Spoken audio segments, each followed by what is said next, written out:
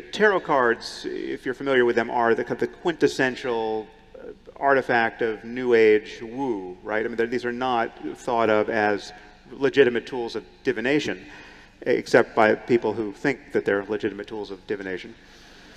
And yet, a tarot reading can be truly powerful, right? I mean, this is built on something, right? This is not just a massive example of self-deception on the part of people reading and people getting their cards read.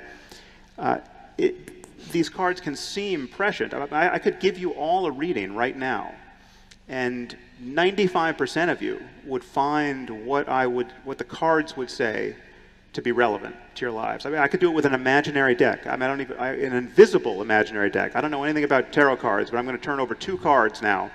One is the Sun, and the other is the Fallen Man.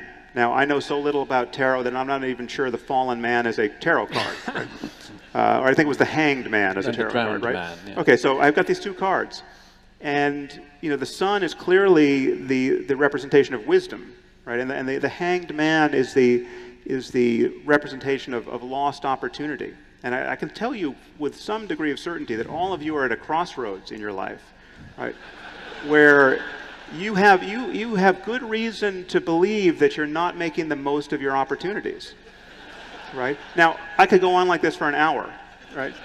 And pretend all the while that it has something to do with the cards actually working in concert with the dynamics of the cosmos, such that these cards that I turn over, were they real, would be the ones that of necessity were revealing something about your mind in this moment. And obviously people think in these terms about astrology and sympathetic magic and all the rest, and religion is built upon this kind of superstition.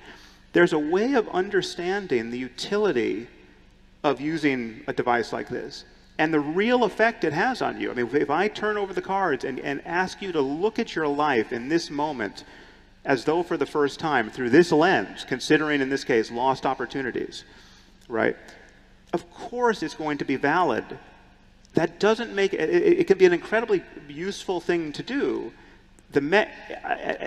My main concern is that at no point do you have to lie to yourself about your state of knowledge about the mechanism, right? You don't have to believe tarot cards really work.